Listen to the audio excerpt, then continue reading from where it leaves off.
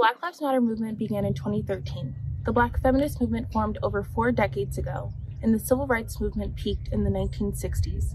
For years, Black people have been fighting for racial justice in every part of American life, from fighting housing discrimination to challenging violence from the state, from demanding community control of school boards to organizing for economic justice. The movement for Black lives is a consistent and crucial fight for the total liberation of Black people. In State College, Black folks have been fighting for their right to a quality education, as well as the happiness this valley promises. The activism at Penn State we see is not new. It stands on the shoulders of Black students and community members who have broken barriers, made history, and sacrificed their time to better the college experience for themselves and others.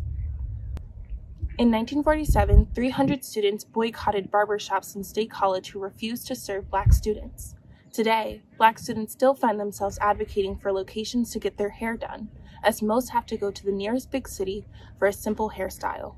In 1964, the Student Union for Racial Equality promoted equal rights at Penn State, and in 1967, the Frederick E. Douglass Association, later known as Black Caucus, petitioned for the creation of the first African American history course at Penn State. Their efforts were successful, creating a course called The Negro and the American Experience. In 1968, the first Black student body president turned down the first Alumni Association award to protest Penn State's lackluster recruitment of Black and other students of color. In 1972, students' pleas culminated in the creation of the Paul Robeson Cultural Center. 7 years later, students called on Penn State to divest from South African companies to protest the abomination of apartheid. In 1995, more than 2,000 students participated in a Take a Stand rally in support of victims of ethnic intimidation. In 2001, students rallied for a mandatory course on race to promote education to help alleviate the racially hostile climate on campus. We still don't have that today. That same year, students partook in the 10-day iconic and monumental protest called The Village.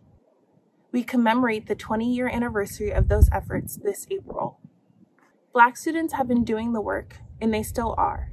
You would think that after decades of petitioning, rallying, researching, and fighting for racial justice, here that Happy Valley would be happy for everyone. Unfortunately, it is not. We must recognize the obstacles purposefully placed in the ways of progress.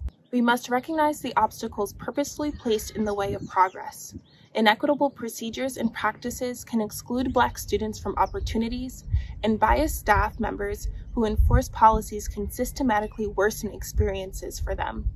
This happens in academic advising, residence life, financial aid, every part of student life. There are also stalling techniques. The population at a university changes every 4 to 5 years, so if they can draw out another task force or working group, make statements with no actions, and keep you waiting for tomorrow, they can make you wait forever. By the time it seems like progress could be on the horizon, you have graduated, and now it is on the new population to figure out the issues awaiting them. One of the biggest obstacles to seeing the inclusive community we want is the lack of commitment to anti-racist education. Yes, there is an AFAM department and opportunities for immersive study abroad experiences, but it is on the student to make that commitment towards learning. If we aren't changing the culture at the beginning of NSO, then we are allowing people who do not hold our values to commit microaggressions and threaten the well-being of minoritized students.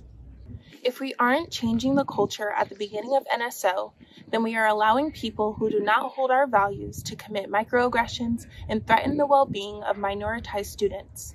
If our values aren't upheld at the door, then we have missed a crucial opportunity that has real implications for the most vulnerable at Penn State. Lastly, we need to think about who is doing the work. Those in power do not put it on all Penn Staters to do this anti-racist work. The responsibility is so often put on Black people to fight for Black lives. This responsibility can have such a heavy weight, effectively overburdening and tokenizing active Black faculty, staff, and students, so they are burned out. Especially Black women are tasked with being student and teacher, listener and facilitator, identifying the problem and coming up with the solution. Black feminist theory asserts that it is Black women who have been responsible for their own liberation. No one else looks out for us but us. When you look at organizational leadership at Penn State, it is dominated by Black women. We have continuously showed up despite being overburdened with the emotional and intellectual labor of educating and balancing the perceptions of our humanity.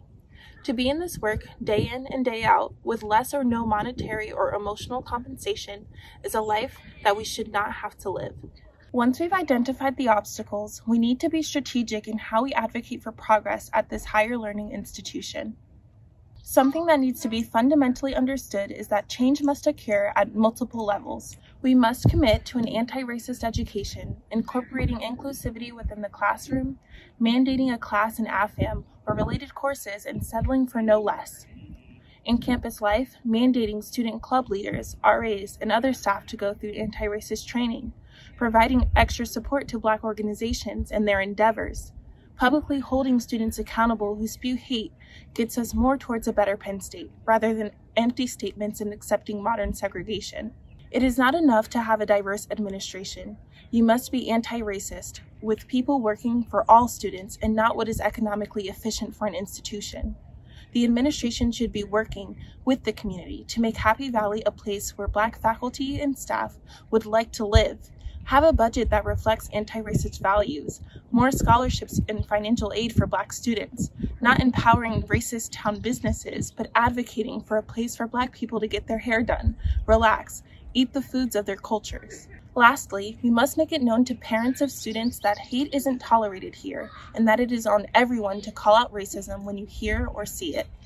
We have made progress, but not nearly enough for so many students to have pride in their college. Let solidarity be real, the goals be clear, and the war be won against white supremacy. Ashe.